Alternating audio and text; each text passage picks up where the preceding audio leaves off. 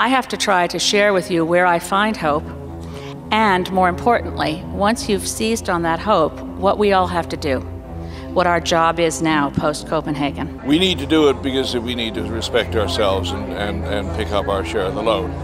But we also need to do it because if we get out of the way, good things can happen. We were one of the major obstacles in Copenhagen, you know.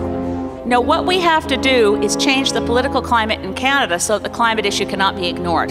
There are people, and there were at Copenhagen, who talk about Canada as a climate rogue state. And among the industrialized countries, I'd say that's a fair comment. We're facing a window that is closing, the window of opportunity to avoid runaway global warming and to avoid the worst outcomes of climate change. You know, we can do this. It's not beyond our reach. The technologies to replace the fossil fuels are there. You don't have to develop them, pilot them, scale them up. They're on the shelf ready to go.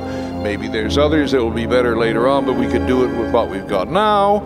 It won't break the bank. International cooperation is currently available. It is a relatively peaceful, historically very peaceful world. But if you leave it too long, that peaceful world slips out of your grasp. And then you don't do the deal. And if you don't do the deal, you go into the dark.